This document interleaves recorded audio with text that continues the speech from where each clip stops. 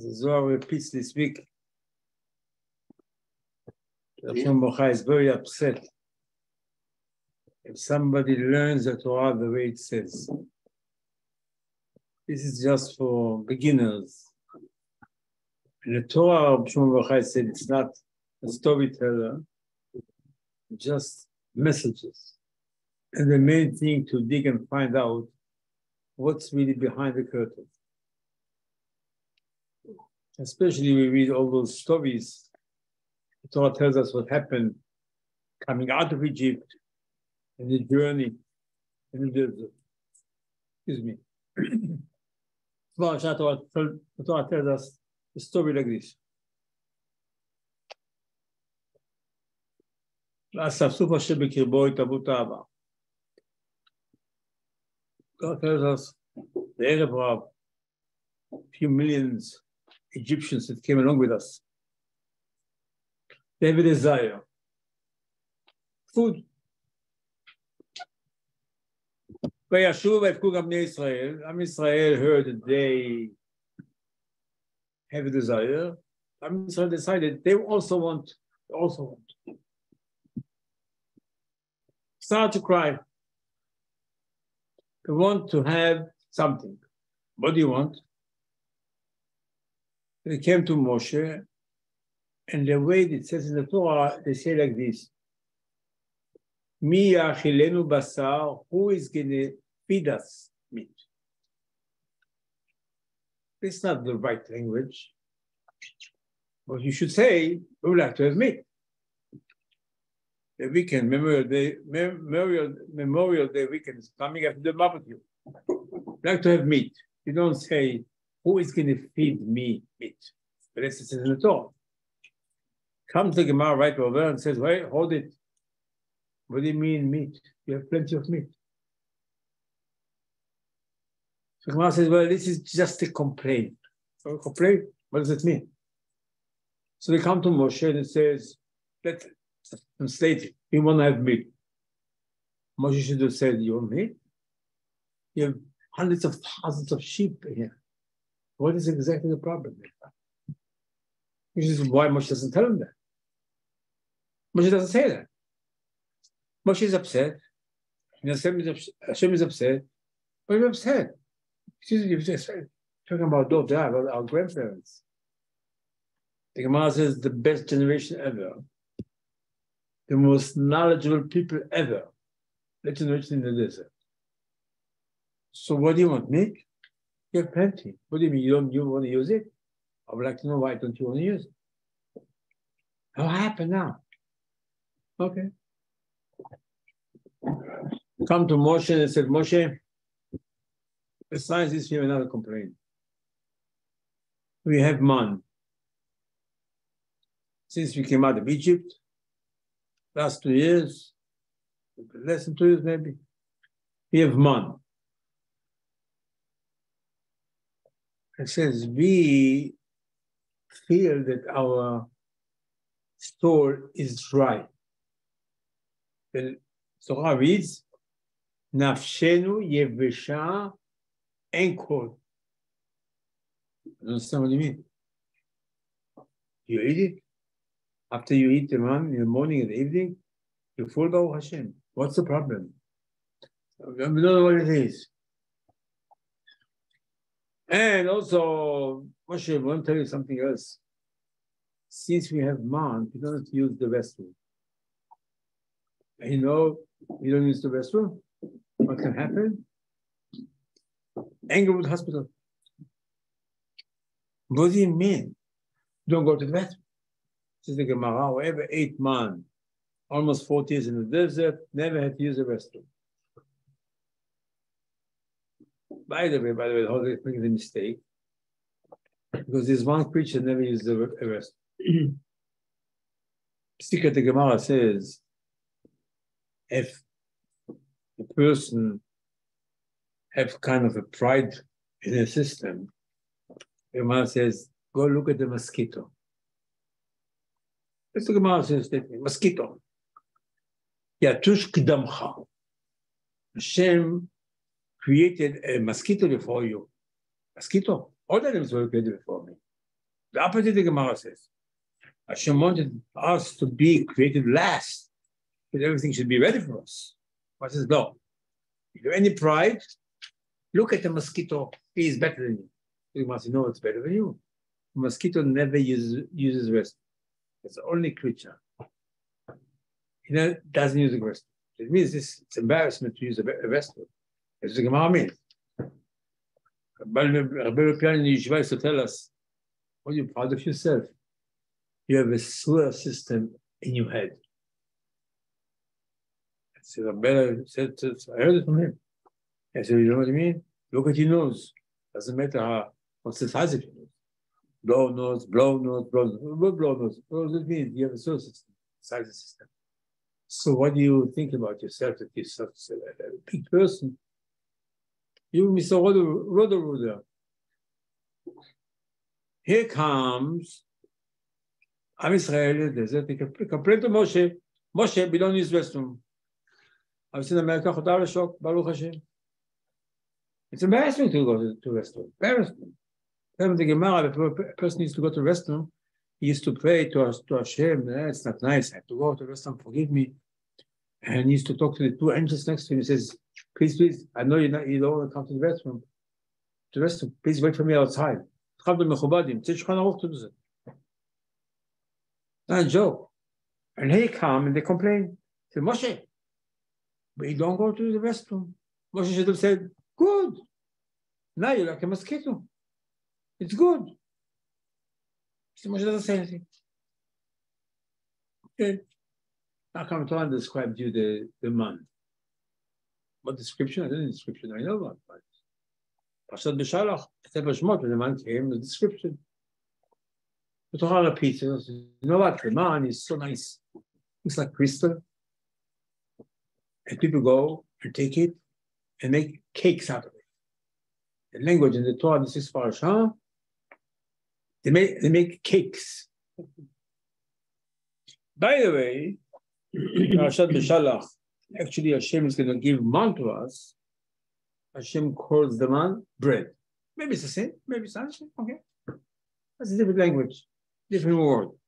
Here, Torah called it cake. When the man actually came, Torah called it bread. You know, bread is much more important than cake. You have bread, you have to say Birkat Mazon. For sure, from Hashem. When you have cake, you say Baruch Hashem, Shalosh, Shalom Mechia. It's machloket in the Shulchan Aruch, if it's from Hashem, Chachamim. Birkat Mazon, the Rabbi Kanevsky said you have to wear your jacket and your hat. But Baruch Hashem, Shalosh, Shalom Mechia, just put your hat. Important the jacket and the hat, by the way. Somebody came to Rabbi Kanevsky, asked him, do I have to put my hat and my jacket and do the cotton zone? I said, yeah, it's a Shulchan Aruch to do it. Do the halacha, and it's good for business too. Business. The guy from state, it means, it's good for him, for Parnasa. You have Parnasa. This guy was very, very wealthy person. He took upon himself, okay, from now on, jacket and hat. We did from the Siddur. Rabbi Kanevsky said, somebody looking for Siddur, the children. Should say Birkat Mazon from the Siddur, Mushtav promises. Whoever say Birkat Mazon from Siddur, word by word, and he knows what he's saying, guarantees Parnasa. Doesn't guarantee that you have $10 billion in the bank. But you should never, ever need any help from nobody. That's how important. As Mushtav said, it's like Shmoneh Esrei. Every you pray Shmoneh Esrei, Birkat Mazon, don't look around, don't look at the side, don't look at your phone, do nothing, just say it. The man heard it, so it put it out. This is in the book. So one day this guy had a meeting with a seller of real estate, and it's a very, very big deal. And they had a difference of 5 million shekel between themselves. The seller wanted 5 million shekel more, and the guy said, no, I don't pay. This was in a restaurant. And the guy said, you know what? I'm going to say Birkat Mazon first. Went, got up, took his jacket in his head. So the guy said, okay. I give you 5 million shekels. Don't forget about it. The guy said, Birkat Mazon. And after Birkat Mazon, he asked the seller, how you change your mind all of a sudden? What happened? It was so stubborn. He said, I saw you put your jacket in your head. I thought you lived. He says, that's so important. You go to Parnasa too. So again, bread is much more important than cake. The Gemara says in the morning you should have bread for breakfast and a cup of wine. And if not, you should have water. So we got mazon from Siddur. It's 100% parnasa. Again, here the Torah calls the man cake. What's happened to the bread? Hashem says in the Torah, and the man came, was bread. Now it's cake. What happened to it? Okay, so Israel came to Moshe. The text, what's the text? Moshe came to Hashem. He says, Hashem, I don't like this business. And the language that Moshe uses, he says like this. Hatzon uvakar yishachet lahem. Who is going to slaughter so many animals for them? Slaughter animals. They're not looking for shochet. They say they want to have meat. Okay, we don't understand what they mean yet. Soon we'll try to understand what they say. So Moshe should have come to Hashem, and she said, Hashem, they want to have meat. Who is going to supply so much meat for them? Moshe doesn't say that. Moshe said, who is going to slaughter for them? Well, they're going to slaughter themselves. So what do you mean? Who is going to slaughter for them? That's not the issue over here. Hashem is upset. Moshe is upset. Hashem says, Moshe, you know what? What do you think I can do it? I'll do it. Excuse me, what do you think Moshe doesn't know that Hashem can do it? What does it mean? What kind of argument is it? Why does the Torah says, why does the Torah write this dialogue, argument with Moshe in Hashem? And Hashem is upset at Moshe. She says, I can bring it. I'll show you something. I'm going to bring it, they're going to eat it, they're going to choke on it. Choke on it. What do they do? I don't understand what they do. I want to have a piece of meat. Okay, you don't understand my one. Okay, one piece of meat. It's Abba. Abba. Melech HaChum Chanun. I said, I'm going to give you it and you're going to choke on it. And go tell them that. And Moshe went and told us, listen, Hashem is going to give you and you're going to choke on it. And the Torah describes this, those special birds, the slav came, and everybody had and piled them up. The list was 10 piles per person. The height that they came, they flew in front of them, they slaughtered them. They couldn't find any freezers for them, fried them, be sold, this, start eating them. Chocolate. Chocolate? What do they do? Hashem Shabbat. I go to mikveh, I want a woman, I do everything. I don't understand. It's our father. What do they do? I don't know what they do. What do you do? I want a piece of meat. Okay, so I don't understand. You read the Torah. Then they went, all the sign. So this city is called Behaalotecha, the graves of the ones that desired. Desire. You think who knows what desire? What the Zara? Shalom, who knows? You can imagine what they want. They wanted a piece of meat. Okay. You don't get it? Okay, you don't get it. When somebody comes to you and asks you, son comes to you, I want a piece of meat. He said, listen, I'm going to give you a chocolate. What do you do? That's what Zohar means. There's more questions. Let me say in English, endless questions. But what's the message? What will you tell us? So it goes like this. The Gemara says like this. Gemara says like this. One place the Torah calls it bread, and one place the Torah calls it a cake. Depends on the level of the person. A righteous person, holy person, when he eats something, comes into his mouth, can be so-called translated by his brain. If it's bread, cake. Bread is much higher as cake. as like we said before, the middle class people, it's cake. You have the same thing. You sit down with somebody, you have lunch, you have the same food on the table. He is having high energy food, and you having middle class. There's the Gemara. So, Parashat Beshalach, when Hashem said He can give us man, the man was described as bread. This is Parashat. The Torah says, Hashem said, I give the man. It looks like crystal. Cake. By the way,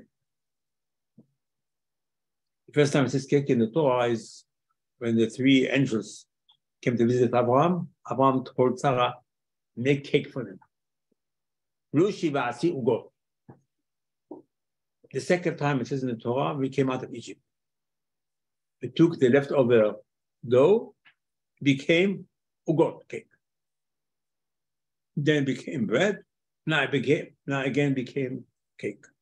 So according to our level. This is those angels came to visit Abraham. Abraham thought they're Arabs. So he told Sarah, go take the flour. When you bake it, have in mind, cake. Not high people. They look like the Arabs. Abraham told them, go wash your feet. We came out of Egypt. Hashem took us out the last moment out of Egypt. We deserve to be saved. So it means we left. It's called cake. We took dough. We made matzah from the same dough. But we weren't on the level. After we crossed down, so we said, as Yashir. Then they elevated. We saw Hashem. We said we're going to Beit HaMikdash. We're going to Beit HaMikdash, now going to Israel. We're going to Yerushalayim, we're going to Kotel. I said, okay. The man, I give you man. Man is full of angels. Lechem. You're going to feel it, lechem. You feel it. So when you put a piece of man in your mouth, I said, oh, now I feel something. Because the secret of the food is not for the stomach. The stomach is just a sifter. If you eat something, the stomach sends a message right away to the liver. Our liver is a part of our neshama. Part of our neshama says as well as in our liver, part is in our heart, part is in our brain. So when Hashem told Adam HaRishon, you're going to come eat. See all the trees, eat from the trees. I don't eat. I don't have to eat. Hashem could have made us, like a Tesla. You plug yourself, and that's it. You have to go to a gas station. Hashem could have made us, plug yourself. Oh, just Hashem will have a special battery inside. And how many years you're supposed to live? When the battery is finished, you go to Canada. I said, Hashem, come to Canada, you want to eat? I don't want to eat. Who's telling me? Not only that Hashem told him go eat from the trees, before I ate from the trees, the Gemara says, angels used to make barbecue for Adam HaRishon, give him it. He was not allowed to slaughter downstairs. He's not allowed to take any meat downstairs. Only Noach was the first person who was allowed to have meat. Adam HaRishon, no. But he did have meat, the Gemara says. Angels came. Here comes the Torah tells I want to explain to you the story, how the story goes. This is the smartest people ever, that generation. Like I said, America, the ancient they come to Moshe and say, Mr. Moshe, I want to explain something. We would like to have a piece of meat. No, Moshe, didn't get it. Mi achilenu basar. Who will feed us? Think it's a bed? Yeah. Our great-grandfather, Adam HaRishon, somebody fed him. Angels fed him. And angels feed you. The energy that you get into your system is high voltage energy. The Gemara says, Chachamim sometimes used to create those kind of food that come from Shamayim. That's what Hashem really had in mind. Adam HaRishon, you should eat only something grows from the ground. The secret is to correct the ground sin But meat from Shamayim again. The Gemara says a person should try to avoid meat on earth. The Gemara says, Basar, previation, Bushar, Sheol, Gemara, says the Gemara. Amaris Asul Lechol Basar. If you don't know the Shas by heart, it's very dangerous to have meat. Very dangerous. Or meat from Shamayim. It's very high energy. And I get this energy in my nefesh. I have plenty of animals, Moshe. I don't want my animals. It's a complaint. Yeah, it's not a complaint, it's a stupid complaint that they want meat if I have meat. Our fathers are not stupid. And Moshe should have answered them. You want meat? You have plenty in your backyard. What's the problem exactly?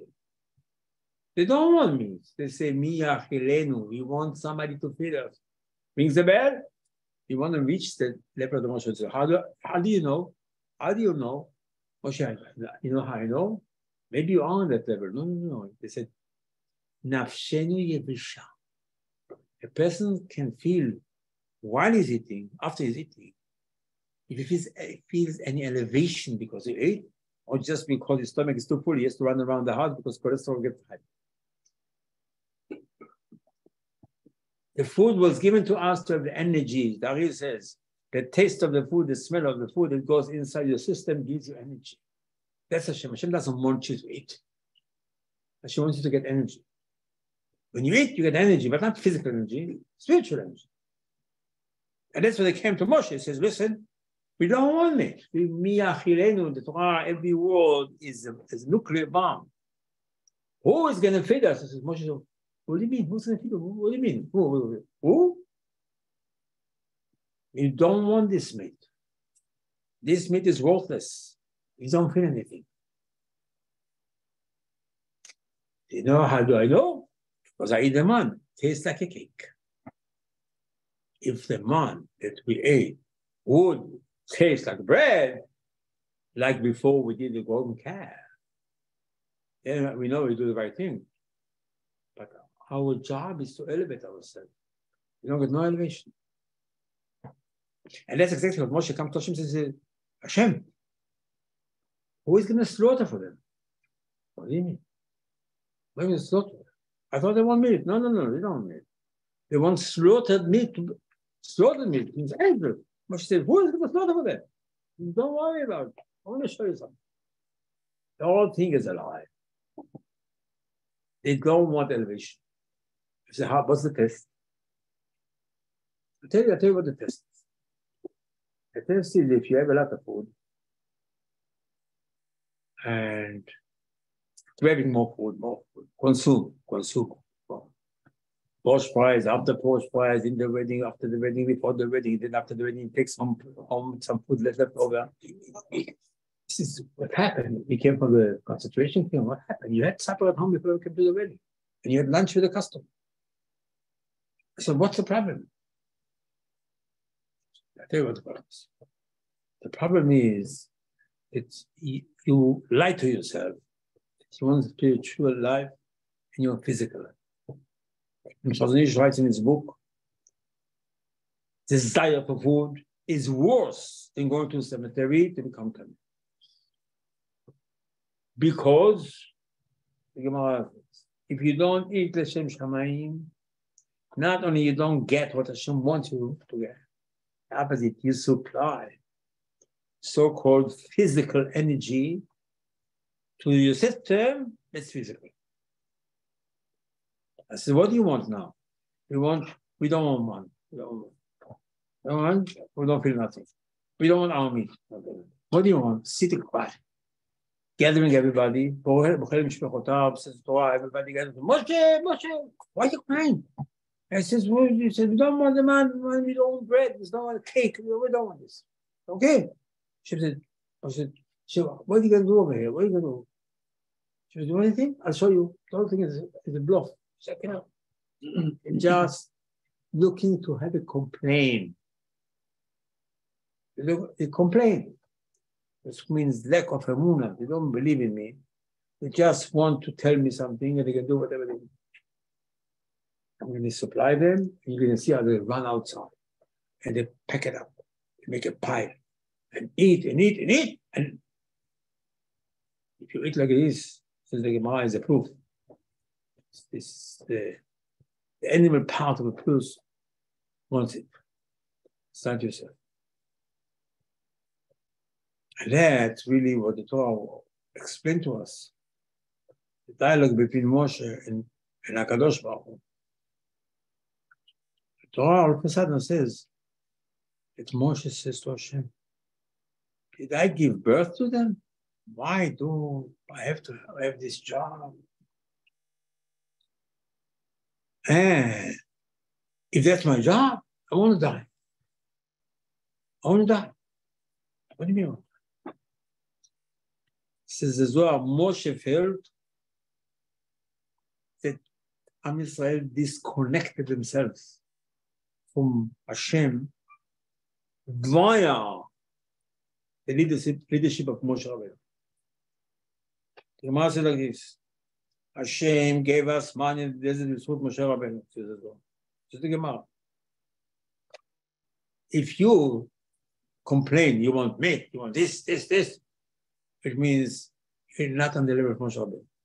Moshe Rabbeinu tells us, last speech in his life, I was in Shamayim, I didn't eat, I didn't drink, nothing. Because he's supposed to ask HaKadosh Baruch Hu, I don't want to eat. I want to eat just to supply energy to my system to have spiritual life. As the Gemara says, Olam Haba, no food. People will see it, get energy from Torah. As the Gemara, until the person prays to Hashem, that Baruch Hashem, he can eat, he makes sure the food goes in the right pipe, and Baruch Hashem, everything in the system, the MRI, colonoscopy, masoscopy. I says, I think it's nonsense. If you do colonoscopy to your neshama, to your nefesh, is your nefesh, right? Your nefesh is reply. The person should not pray to Hashem, he wants to have a good meal. Pray to Hashem, I want to have the energy of the good meal. I want to have a Torah to penetrate into my system. Because the Torah, so-called, is an energy supplier to my neshama inside me. The Master Shem Gramatim says that the Baruch in the morning. So the person is come on in this. Says the Zohar that the neshama should go back in the system in every place. And Ari says, you say Baruch Hashem Baruch Hashem Baruch Olam Va'ed. There's a Zohar when you say Baruch Hashem Baruch Hashem Baruch Olam Va'ed. And it says you have to have in mind 5 pieces of our neshama. One in the liver, one in the heart, one in our brain, and 2 on top of our head. So when you bend down, it says Baruch Hashem Baruch Olam Va'ed. It's 5 words. It says 5 words because there are 5 pieces of neshama that you ask Kadosh Baruch Hu, I want to connect. If you don't have it in mind in the morning, you might not be connected the whole day. That's an important Baruch Hu. It will say in the morning and Arvit. It's not just Baruch Hu. It's a connection from our system to Kadosh Baruch Hu. And that's what Kadosh Baruch Hu says, this is the last so-called, if I may say, stop. Before we send the spies and then downfall, and it says, what happened? What happened? We just look for an excuse to have certain things, but we don't live up to it. The person says before he goes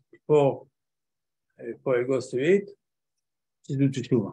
Teshuva on what? You want to see? So where do you get these desirables? Where do you get desires? The desires, it says first, instead of Bereshit. If Chava ate from the tree, and the Torah describes, she looked at the tree, and the sentence reads like this. Nice.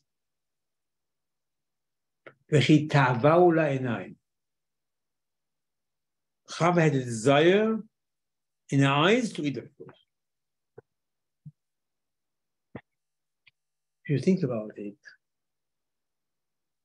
why, how? Great-grandmother, she was told by Adam HaRishon, don't eat from the fruit. Or just created. A few hours ago, she was created. She looks at the tree. And Torah describes it. It's a desire to eat it. It's unlikely to believe that the person that was just created by Kadosh Baruch Hu will go down such a low level that he sees the fruit. What was it? A grape? Or a little wheat? Or a fig? And she cannot resist. No. Tell you the secret of our life. Desire for food, tell you the secret. The Gemara says like this. You know why she ate? She didn't eat because she likes it. Fig. Maybe it was a mango. Or a piece of wheat. But it's great. Says the Gemara, I'll tell you the whole secret. The snake said Lashon Hara about Hashem. He told Chava, what do you think? You, the only one here. Hashem is the only one upstairs. Hashem is afraid of you, that you are his competition. If you will eat from the tree, you'll be like God. That's why he told you don't eat. And that sentence went inside our grandmother's head. And the Torah says she had desire to eat it. Desire for what? For the food? No, she look at the desire. So she looks at it. What's so great to look at the piece of wheat? No, she had desire to be like God. That's our problem. The snake was able to convince her that if she will eat, she'll be like God. And she had desire to be like God. That's the process. And what happened? Hold on. She ate, and there's all other bad things happened to her, because the whole thing was a shaker. Because it was built on desire to be competition to Hashem. Mm-hmm. And that's really, I can say, before you sit down and eat, they say, do teshuvah. Teshuvah, I didn't know sin, Baruch Hashem. I'm pure. I say, you do teshuvah only for your grandmother.